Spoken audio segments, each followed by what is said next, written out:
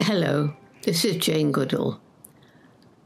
First of all, I want to thank you for letting me share a few words with this important conference. We're going through pretty dark times right now, aren't we? Politically, socially, and environmentally. There are 2 major wars, 15 conflicts across Africa, unrest, demonstrations, and increasing violence in many countries around the world. The gap between the haves and the have-nots is increasing, as is racial and gender discrimination. And there are many governments that are becoming police states and violating human rights. Moreover, we are faced with the 2 main threats of climate change and loss of biodiversity. Weather patterns are changing. There are worse storms, floods, droughts, heat waves, and wildfires. And it's the poorer nations and the indigenous people who are suffering the most. There are an increasing number of climate refugees, as well as those fleeing war, violence, and discrimination. We're polluting air, water, and land, creating mountains of waste, and placing unreasonable and unsustainable demands on our planet's natural resources. Mining for oil and gas is devastating huge areas of habitat, and mining for minerals, particularly illegal minerals, is equally destructive, sometimes more so. Our reckless burning of fossil fuels, along with deforestation and the destruction of other carbon-storing ecosystems, is releasing the stored CO2 into the atmosphere to swell the greenhouse gases that blanket the globe and trap the heat of the sun. Ice and glaciers are melting. Ocean levels are rising as the water expands. Melting permafrost is releasing huge amounts of methane, a very virulent greenhouse gas. Industrial farming releases a great deal of CO2, and its use of monocultures, along with chemical pesticides, herbicides, and artificial fertilizer, is having a devastating effect on biodiversity, and it's killing the very soil on which we depend. Factory farming of animals is not only unspeakably cruel to the imprisoned individuals, each of whom, by the way, can experience frustration, terror, and pain, but it also takes a lot of increasingly scarce fresh water to turn vegetable to animal protein. Moreover, the animals during their digestion, particularly cattle, emit quantities of methane gas. As you all know, the loss of biodiversity is all around us, in our farmlands, cities, and gardens. Everywhere plant and animal life is at risk. Indeed, the overall picture is grim. And unfortunately, while more and more people are working to protect the environment, corruption and the power of corporations and governments with vested interests in maintaining the status quo derails many of the projects that would have helped to restore health to the land. So it's hardly surprising that so many people, particularly young people, are losing hope. Some just become apathetic and do nothing. What's the point?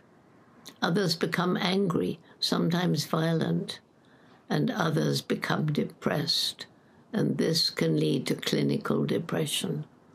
Suicide rates are going up all around the world. As many of you know, I spent years studying chimpanzees. They're our closest living relatives, and they're like us in so many ways. The biggest difference, I believe, is the explosive development of our human intellect.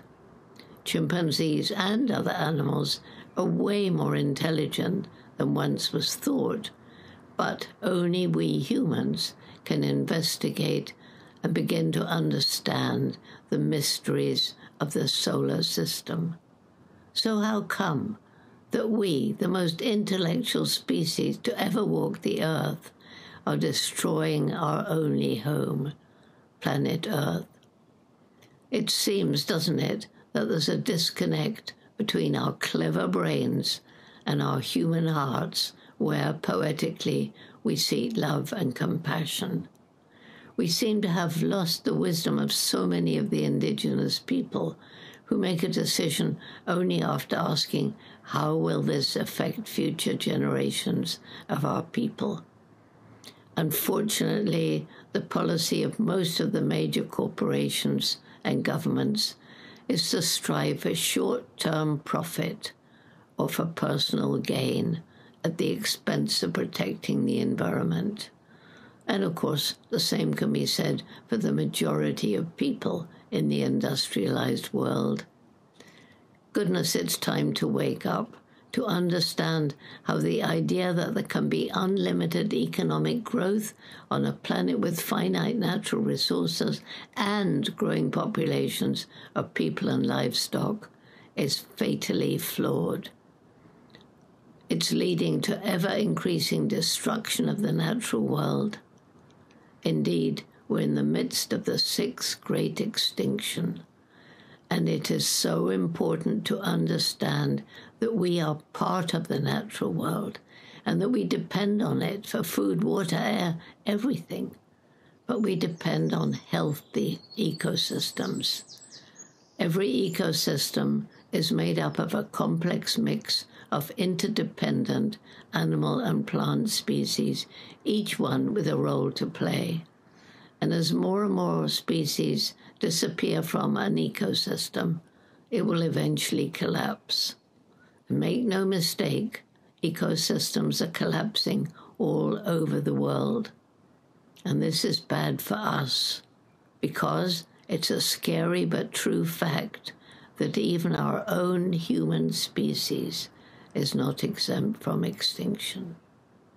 It's also important to understand that we need to spend time in nature. It's been proven that this is highly beneficial for our mental and physical health. It's especially important for young children and for those suffering from anxiety or depression. Indeed, in Japan and Canada and maybe other countries, doctors can actually write out prescriptions for time in nature, and this is for patients with mental health and physical health problems. This is why, of course, urban greening is so important, to bring nature into the cities, because so many people will never get out into wild nature. I do believe that we have a window of time when, if we get together, we can at least slow down climate change and loss of species. Hope lies in the fact that we're working on renewable energy, turning towards small-scale family farming, regenerative agriculture and permaculture, moving towards a plant-based diet, planting trees, fighting to save old-growth forests, and to save species from the brink of extinction. We're providing environmental education in more schools, working with local communities around the world to help them find ways of making a livelihood without destroying the environment. And we're creating wildlife corridors so fragmented groups can maintain contact with each other. We're working to alleviate poverty everywhere. And people are beginning to think about their own environmental footprints and understanding that they make an impact, trying to make wise choices in how they live. There are people fighting to solve every problem that we've inflicted on our planet. But most important of all is to create a new mindset that gives top priority not to the GDP of a nation, but to the health of its people and of the natural world. In fact, to promote the well-being and happiness of the people. It does seem impossible in the fractured world in which we live today, because it isn't possible to achieve such a system unless we can curb unsustainable lifestyles, alleviate poverty, racism, discrimination, ignorance, political divisiveness, and war. But it's surely something worth working to achieve in country by country, and surely it's the only way forward in the long run. Many of our young people are eager for change, so let's bring our brilliant minds to work. Let us collaborate and form partnerships to move ahead. And let us ensure that our heads work in partnership with our hearts, for only then, I believe, can we attain our true human potential. Above all, let us not lose hope.